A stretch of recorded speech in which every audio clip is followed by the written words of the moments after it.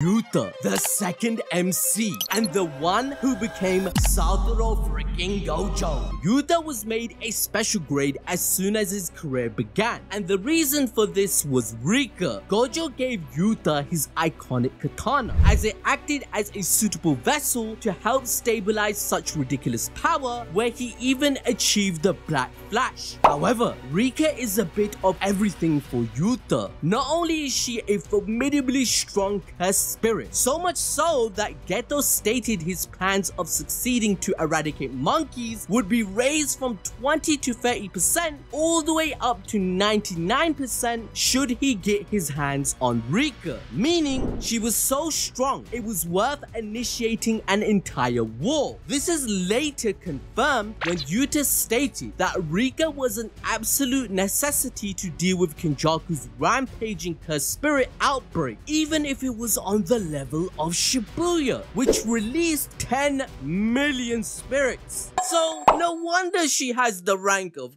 queen, as that number is just so mind-boggling to even comprehend. Another reason why Satoru Gojo thinks the rating system is pointless is because the evolution and power of curses have rapidly increased in recent times. This is due to Sukuna's fingers resurfacing, his birth that disrupted the balance, and other things such as the modern society producing more negative energy. But you see, even though that's the case, Yuta, just like the others on the list I've explained so far, demolished special grades with ease. And before his introduction in Shibuya, we are told by Maki that Yuta attended the Goodwill event the year prior to Yuji, and in that event, Yuta won by a landslide, apparently a one-sided affair. Eventually, Yuta returns in chapter 142, and it was insane, as he killed Yuji and defeated Choso with a single punch without having to use his copy technique or full power.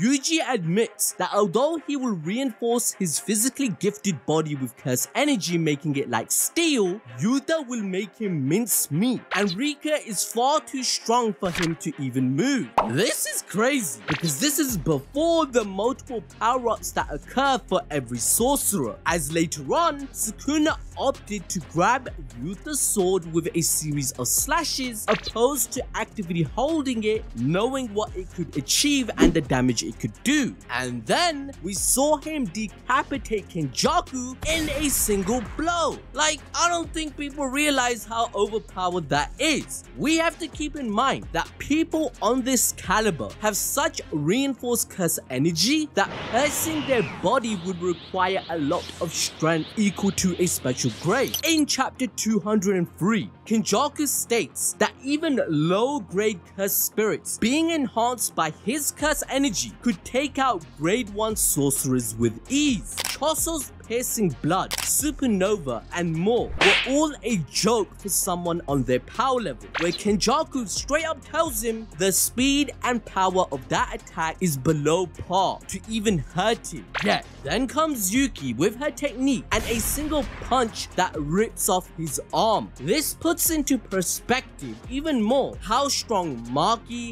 Yuji, Yuta, Hakari, and all the others truly are to damage these monsters, and why they are making the ranking system obsolete, as Gojo said. So we move forward where we witness Yuta kill special grades in chapter 175 without breaking a sweat. The main reason for this is that Yuta has extremely high curse energy reserves, equal to half of Sukuna at 20 fingers, making him have the second most in the entire manga across 1000 years. In fact, Yuta is the most blessed in terms of genetics, being born a descendant of Sugawara no Michizane and the Sugawara clan. This makes Yuta extremely strong, as Gojo confirmed 80% of genetics plays a role in your strength. However, we see a even bigger display of Yuta's beyond special grade abilities during the current game. Rika is an arsenal of curse techniques and curse energy for him. In chapter 177, Yuta's opponents noticed that after non-stop RCT and intense fighting, he had taken a lot of damage, and his so-called boundless energy was running out. At this crucial moment, Yuta pulled the ring he had received from Rika Orimoto in their childhood. The ring served as a temporary connection for 5 minutes to her complete form. Before passing away, Rika left her cursed spirit to serve as storage, as well as leaving a will to always protect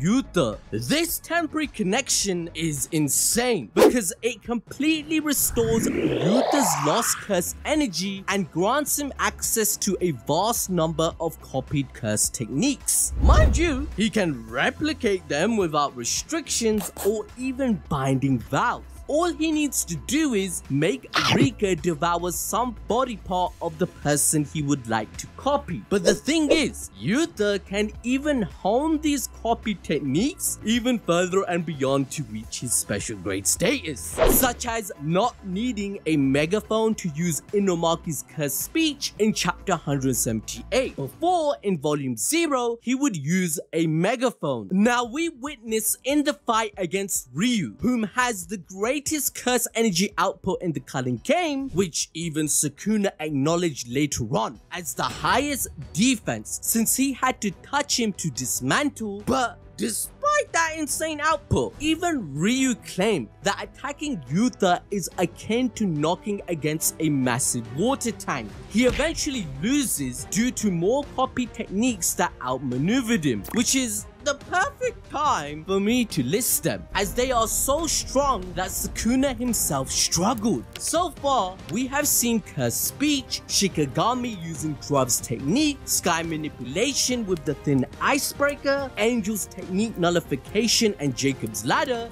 Future Sight from Bernard, Shrine thanks to eating Sukuna's finger, and then Kenjaku's Brain Transplant. However, to take Yuta's power level a step further, how can we not mention his domain, as it's a contender for the #1 spot as the absolute best. He gains a limited usage of his copy techniques in a field of katana that will possess them at random. He is unaware of which curse technique is in the katana until he grabs it. But due to training with Gojo in the 1-month time skip confirmed in chapter 262, Yuta achieved a feat higher than his sensei. What's that, you may ask? Well, it's to target a single person in his domain with the sure hit effect of his choice. Against Sukuna, it was Angel's technique to nullify his power and Jacob's Ladder, as it ensures that any curse will be extinguished without exception, including a special grade curse object such as Sukuna and the Prison Realm. It is such a refined and well-constructed domain barrier that Sukuna had to complement them and then ask how they did it, where of course Yuta said they cheated as they used Ui Ui's Soul Swap technique. Yuta's selective domain sure hit effect is even more OP